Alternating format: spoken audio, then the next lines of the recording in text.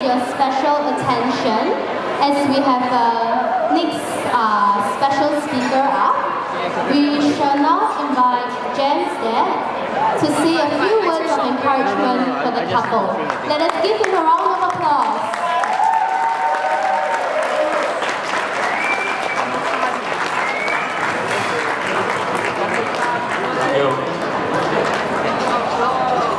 I can't stand behind the rostrum because I'm too short.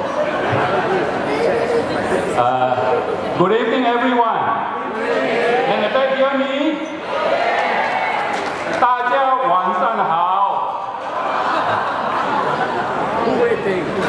My dear relatives, my dear friends, Jeremy and Teresa's friends, Jeremy's parents, relatives and friends, everybody here, thank you very, very much for coming here tonight to attend my son's wedding and to share in our joy and our celebrations.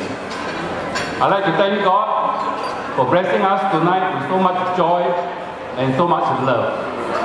Of course, I must not forget to thank my beautiful wife, Juliana, the person who works 200% in the background, looking into every detail of this great occasion. She's very relieved now, and this is a rare occasion. I see her so beautiful in the new sarong kebaya. But tonight is not for me and my wife. Tonight belongs to my son Jeremy and to his newly wedded wife Teresa. So let me talk a little bit about them. Now let me begin by giving them a really very big congratulations for bringing this great celebration together. I knew they started planning this 2 or 3 years ago already. Okay? I'm honestly very deeply impressed, very thankful, and actually very proud of all this meticulous planning that they've put into this, putting this a big once-in-a-lifetime matrimony together. Congratulations. Okay? I think the church wedding was the best I ever attended. Okay? The lunch reception, the photos, the video, everything was wonderful. You know? And honestly, I was very surprised. In fact, I'm also very jealous that they make a special pre-wedding trip ending up in Rome and meeting the Pope face-to-face at the Vatican St. Peter's Square. I think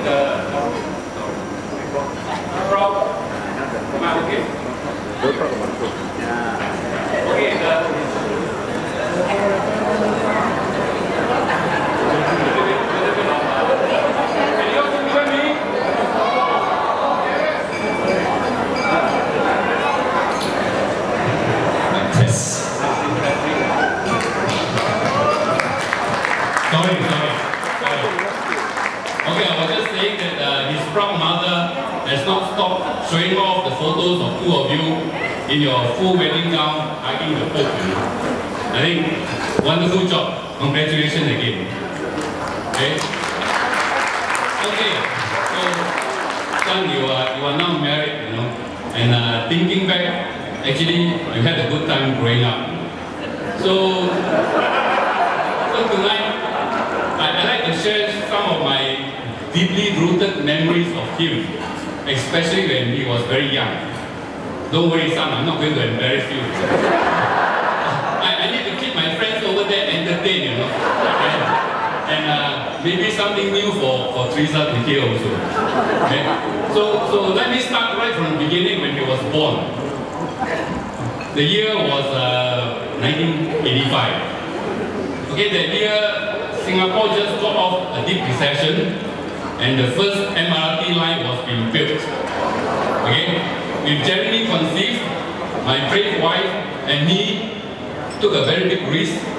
We left our cushy corporate job and decided to start a small business together in construction equipment. My first office, if my wife remember, was a table at the back of a flower shop. That's how we started. Okay, so that fateful day when Jeremy was born, I actually have something going in my mind. Actually, that year I have 2 babies. One, my son, and the other one, my new business. Both very demanding, but both always interfering with each other. You know? So the night when, the day when Jeremy was to be delivered, I drove my wife to, I think, Mount Alvernia Hospital. There, I think she labored for several hours. But Jeremy just refused to come up. And then my poor pager was ringing all the time. You know, in those days we don't have handphones, only pagers. Okay? And I knew something was urgently looking for me, but I couldn't leave my laboring wife, you know. Luckily, the doctor in the end gave up and decided to take Jeremy out by force by cesarean birth. So I had a 2 to 3 hours window, you know. My wife looked at me, I looked at my wife, we both understood, and she just waved me, go, go, go, go. So I rushed off to attend to my business, hoping to get back fast enough. But you know, I was a one-man show at that time, you know. So one thing led to the other. By the time I got back to the hospital, my wife had already delivered, back in the room, you know. So what can I do? So son, when you came into this world, my first look at you was from the glass window of the incubator room. That's life. Okay? We work very hard to survive and to provide because we love you. And of course, later on your sister. And we only want the very best for you. So as we work very long hours, Jeremy was actually left to the care of my parent-in-law and the Filipino maid, actually. You remember your grandfather fetching you from school every day, and you remember your Manang Fina. She came up from the Philippines to work for us after she gave birth to her twin sons. But she never saw the 2 sons growing up. Instead, she took care of you from when you were born until you were 20 years old. 20 years, she took care of you and later on the sister. So I never objected when she referred to you as my son in the SMS, in the WhatsApp, in the whatever, you know. Son, don't forget her, she's part family, you know, and a part of you is molded by her.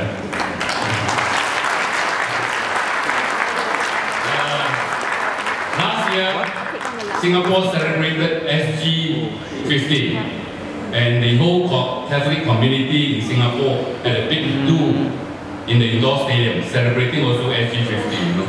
And Jeremy was part of the organizing committee. Okay? But I was very proud when he came on stage to lead the worship and the singing. Okay? Because singing and God are 2 of the great memories I have of Jeremy. Singing, you know. He started singing when he was in kindergarten. The only difference is he's very serious about singing. I remember when he was 8 to 9 years old, whenever we go out together as a family in the car, me driving, he always sitting in front, and mom and little sister at the back. The reason why he sat in front is because he monopolized the CD player. He will play his own young pop music, and not only play, he will sing along very loudly with it. And a big difference, he never allowed any one of us to sing. Only he can sing, no one else can sing. Not even the chorus, not even humming, you know. And me and my wife, we were foreign to his genre of music, you know. But he literally found it into us. Until my little sister, I think she was about 5 at that time, she even knew the song. But the moment she come in, Jeremy would make a big fuss over it.